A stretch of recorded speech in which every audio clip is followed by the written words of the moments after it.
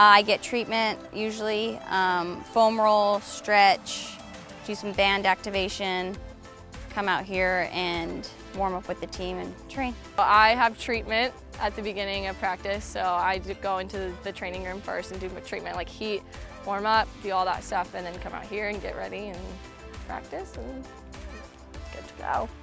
So a typical training day for our players is we have them come in usually an hour and a half before practice. So they sit down, they work with our trainers, they go over any knocks, issues that they have, pains that they might have within their body from the previous week. And then we'll get them out on the field, we put them through a dynamic warm-up. That again helps activate the muscles, helps raise the heart rate. And then we'll get them in some non-contact, limited motion ball work. And then we'll slowly integrate them to contact, and we increase the tempo of what we're doing and increase the intensity to ultimately, at times, we'll open up into a full 11v11 field. But the main thing is that we step by step integrate different parts of the game so it ensures that their body is ready for it. Have breakfast, get ready for training, drive to training, activate all my muscles at our warm-up, and then train, go home, rest, recover, do some yoga. I'll wake up at like 7 o'clock and come to GCU. We practice on the turf or the fields out back. I usually go to the training room and get some, tape my ankle or just roll out my hamstrings or my quads, get it on the field and just do some like pre-warm-up before we actually get on the fields. And we play for like an hour and a half, and then I'll usually do some extras afterwards, whatever I need to work on, like shooting or sprints, depending on what I'm feeling I need to work on. Usually run a couple laps across the field, do some stability stuff, band work, and then get a lot of touches on the ball, and again change the direction and change the speed stuff to get you ready for game-like situations.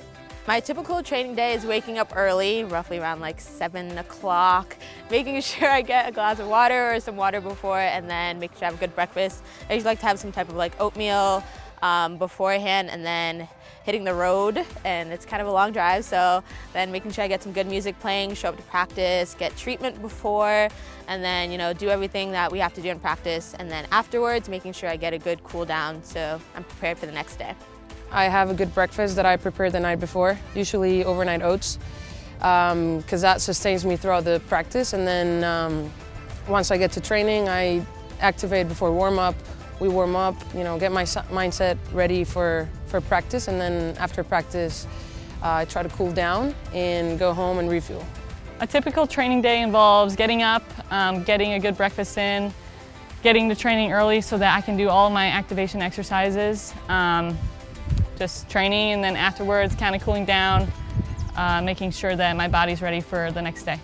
Typical training day starts around, I'd say, we practice at 10, so I think it starts at probably 7:30, 8, getting up pretty earlier, just to get your mind right, obviously, get a good breakfast in, have a little nice little ride to practice, kind of just set the tone, listen to some jams in the car, and we get here, stretch out, and get ready to go.